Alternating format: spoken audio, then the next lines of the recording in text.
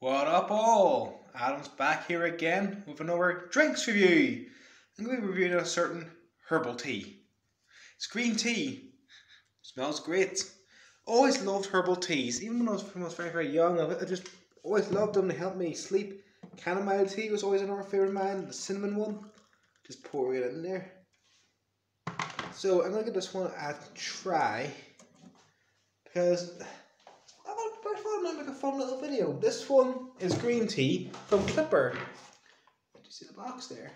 Yeah, because for some bizarre reason I cannot flip mid-video, unfortunately, which is a bullshit. So, let's give this a whirl. Haven't really let it brew yet properly. Should let it brew properly first. In the meantime, while that's brewing, in the next video I'm going to try and do a lot more kind of challenges, if you know what I mean. Like just Google a few, or you can leave a few down in the suggestion box or comment section below.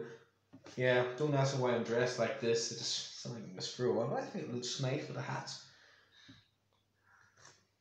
Oh yeah, plain delicate, very nice. Although I always find herbal teas very nice with a little bit of honey. You know what I mean? I wouldn't put sugar in it.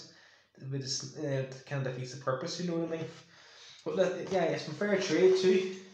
See on the little box here. I know you'll probably need a mirror or something because that's all flipped around. But green tea from the company, from Clipper.